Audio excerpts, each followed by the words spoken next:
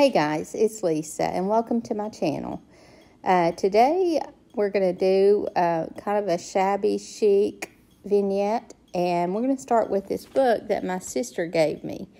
She just thought it was such a pretty color, and the name of it was Forever Rose, so she thought this one would be really pretty made over. So that's what we're going to do, and the colors that I use on this book will be my inspiration for the colors that I'll do in this vignette.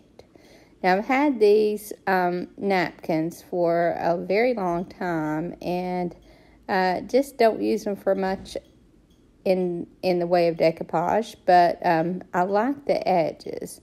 And because the background is the color of this book, then I'm just going to use the edge, just a couple of the edges on each side, a couple of the corners actually. And because this is the name of the book is Forever Rose, I want to implement some roses into this.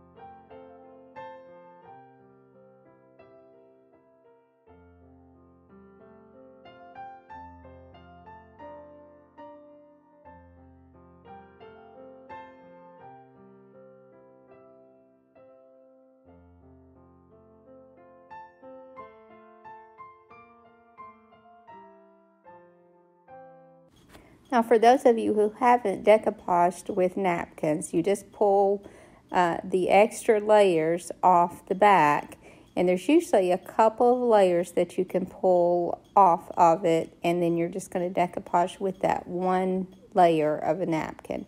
And I've had a lot of questions about what decoupage medium that I use. When I have it, I use Mod Podge.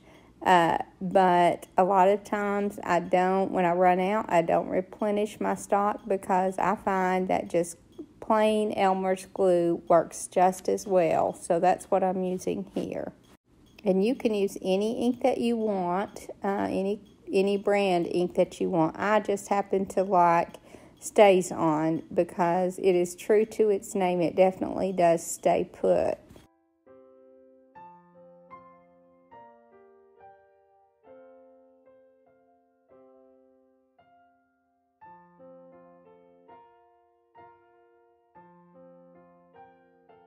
Now, I'm still working on a set of transfers that I got, and they're kind of like stiff stickers, but they are transfers, but they have a shiny finish, and because of that, I like to really sand over the top of them and get that shiny finish off. So I love the size of them, and they work well on a lot of my projects, but I wish they weren't shiny, and I wish they weren't quite as stiff. But I'm still going to include those in my description, a link to that, so if you're interested in them, you can order them.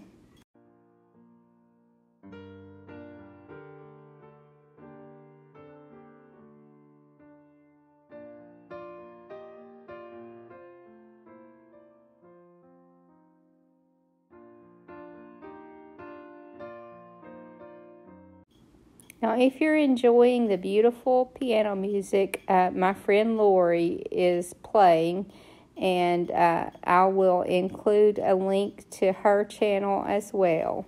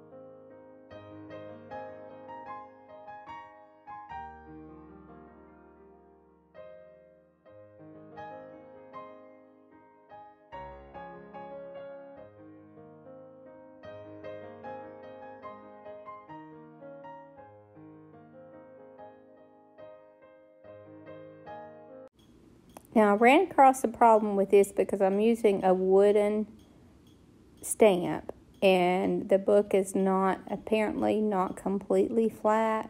So I've been wanting to do this with this stamp for a while and just take it off the block. Because it's so large, it's easy to miss the center. So I just carefully removed it from the block and then used it. I just kind of went over it again, and it wasn't perfect, but it worked out just fine.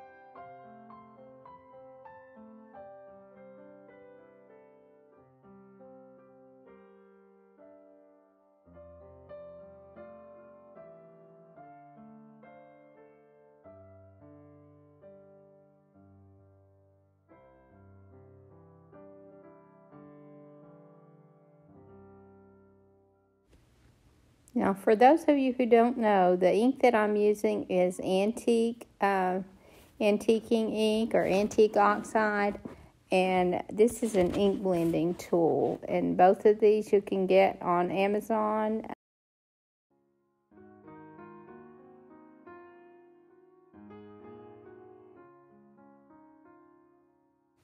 And I made a matching bookmark to go with this. I didn't get that on film, but I just made that to match. And I feel like this will be a good little decor piece. Now, this is a vase that I've had for a while, and I started painting it one time and got distracted, and I've been meaning to repaint it, so I felt like this would be a good time or a good color for this. So I'm just going to give this one good coat covered after I already had this first coat of the white on, and just gave it one coat of the color sea glass, and then let that dry well, and then I used a white wax over the top.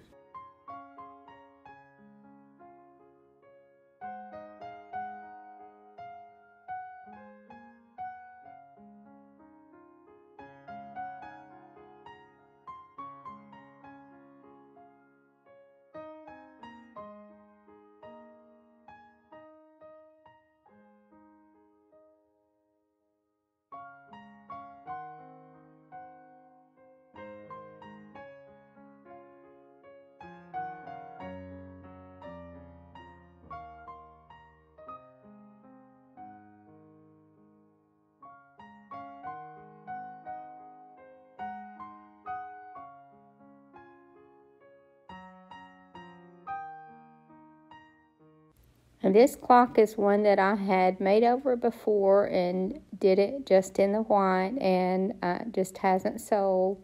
So I decided I would just add just a little bit of this sea glass, and I'm going to just kind of paint around on some of the trim, but not get good coverage, not get full coverage. And I like the look that gave it, and I didn't feel like I needed to do anything other than sealing it with a clear wax.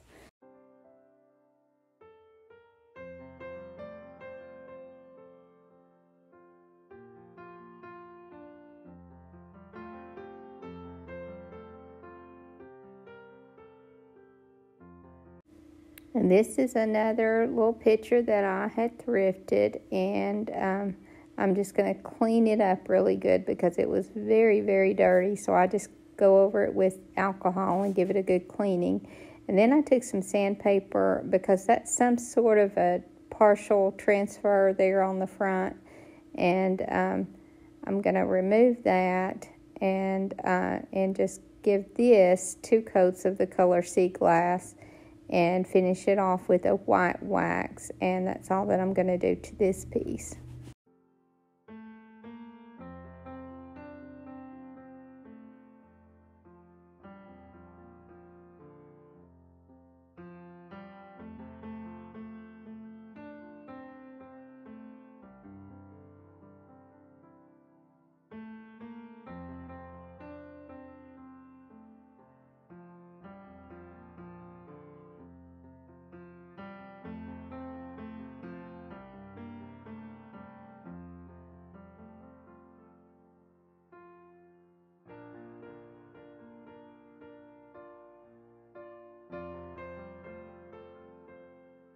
Now this is just a little Victorian glass boot that I've had in my store for a while, and it didn't sell, so at some point I stored it away. And I'm glad that I didn't get rid of it because I'm just going to turn this into a pin cushion. So I stuffed some garbage bags down inside, and then I'll wrap some polyfill in some of this chenille fabric and then glue that down inside, and that will make my little pin cushion.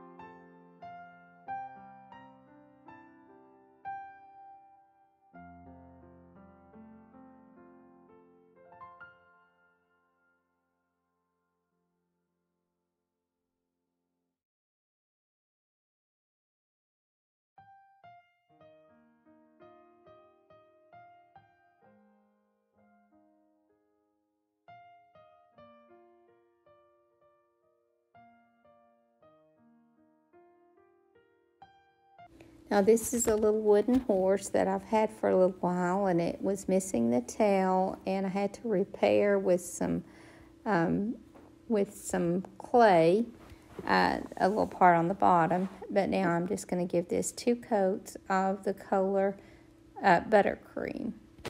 And then I did some heavy distressing with some sandpaper, and then finished this off with some clear wax also before I added the tail.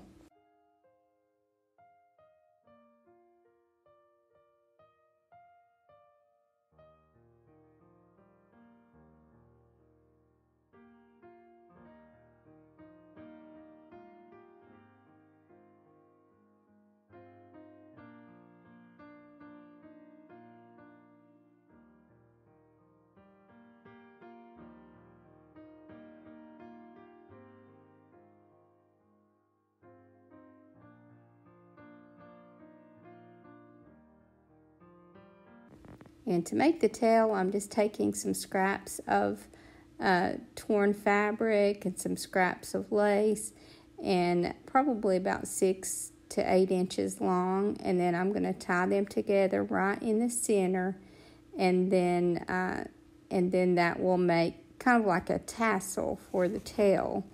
And then I'll put some glue in the hole for his tail, and just kind of stick that back inside.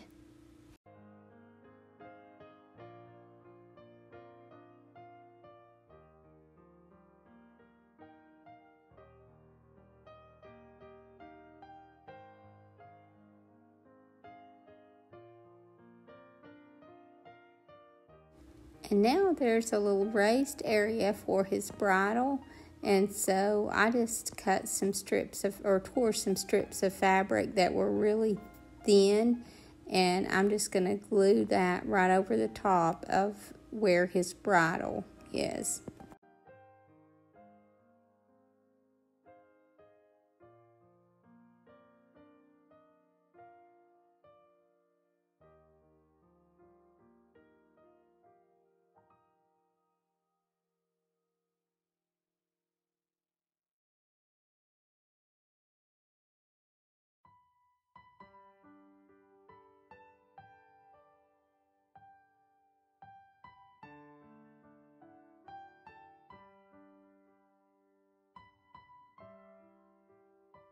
Now I'm going to cut a piece of this Warm and Natural for the saddle and just glue that right over the top and add some trim and embellishment to it.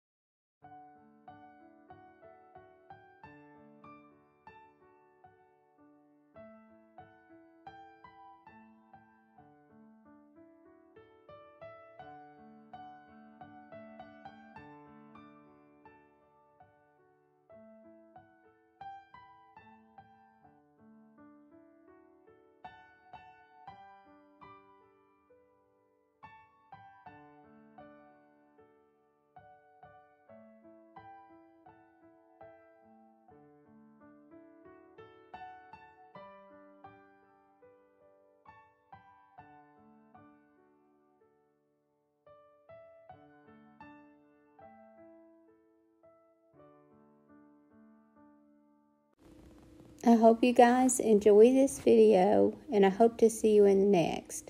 Thank you so much for watching. Have a great evening, and God bless you and your family.